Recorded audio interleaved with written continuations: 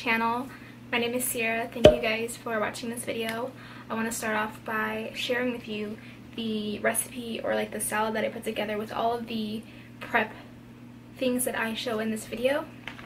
So this is a sweet potato, quinoa, bacon salad. It's inspired by a restaurant that I went to years ago. It's a mix of spring lettuce, and then it's got some quinoa, some cranberry, and then we have queso fresco, some of the sweet potato that I cooked today, along with a creamy balsamic vinaigrette, and I believe that's all that's on the salad.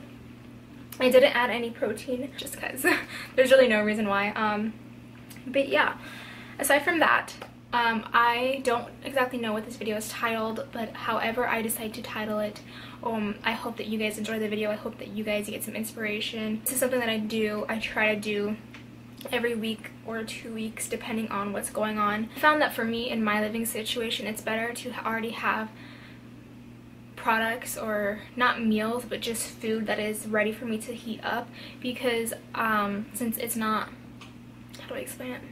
Because I do live with my sister and her husband, sometimes they already cook their own meals, and sometimes I am invited to eat that food and I don't always want to, or I just don't always want to go into their space and try to make my own meal just because they're doing their own thing. So it's better for me to have already prepped basic pieces that I can just put together. So that would go along with the cauliflower that I made, the sweet potato. It could be different for you if you were somebody that wanted to do Brussels sprouts, asparagus, or broccoli. As you guys will see in the video, there's different elements that I make, and I'm able to make it into different meals.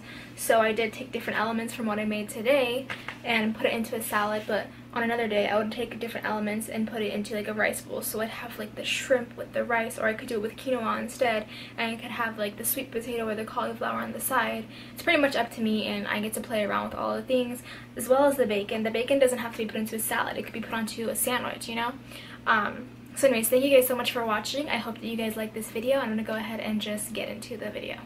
Okay, so this first recipe is just a classic recipe of roasted vegetables. It can be modified however you please.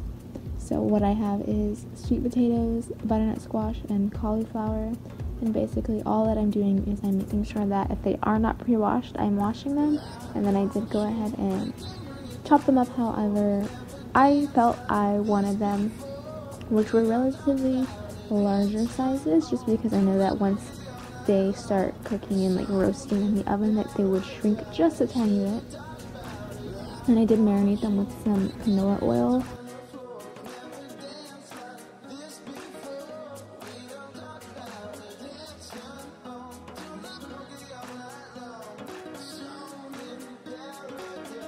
And then the next thing is just some sugar-free dry rubbed bacon that I decided to cook up for some salad and some sandwiches. I did make sure to go in and flip the bacon once it was like halfway through. I believe that these only needed to be in the oven for like 6 minutes. I think it said 6 to 9 minutes.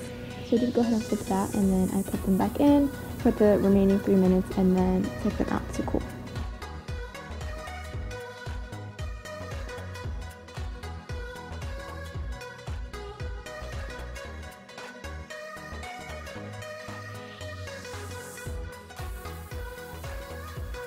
Okay, so now we have rice and quinoa. These are pretty self-explanatory.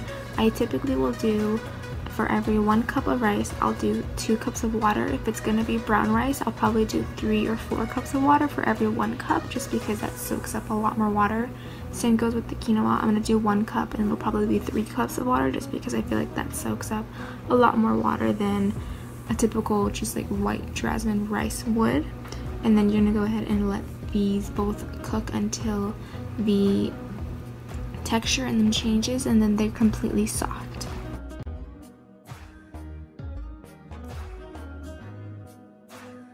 Okay, so the only snack choice that I chose that I needed to prep was going to be watermelon. The rest of it was like berries, things that I could easily grab, a banana. So for the watermelon, I cut off the ends and then I cut down the sides. This is actually a new way of cutting a watermelon. This isn't typically how I would do it, but I found that this worked very well.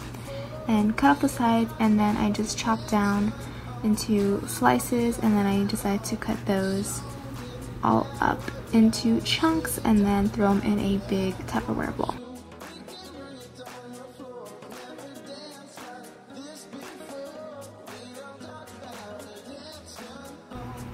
So for the honey garlic shrimp, it's a pretty simple recipe. You're just gonna take some garlic, dice that up, throw that into a bowl, and mix it with some soy sauce and some honey. I am gonna go ahead and leave the measurements for both of those below.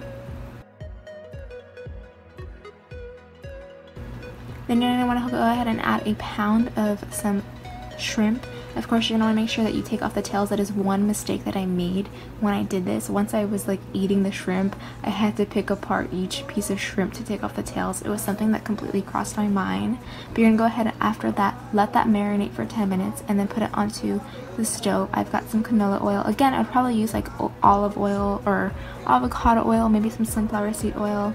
And then I'm gonna go ahead and make sure each piece of shrimp is laying flat, and you're gonna cook those for about 2 to 3 minutes on each side, covering it. And then I did add some flour to thicken up the soy sauce and honey mixture. That's completely optional, but I found that I wanted to have a paste like coating around the shrimp, and that's what that ended up looking like. And then once this is done cooking, you can serve it with the rice or the quinoa and then a side of veggies.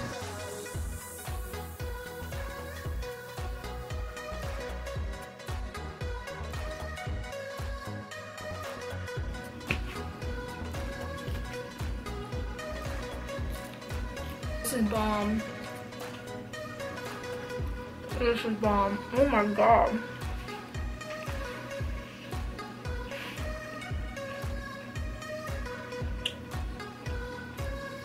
It's funny that I used to say I hated vegetables, but and it's colorful too. If you guys want to see more meal prep, more health related videos, or if you just like the video in general, please give it a thumbs up, subscribe. Thank you guys for watching. I'll see you in my next video.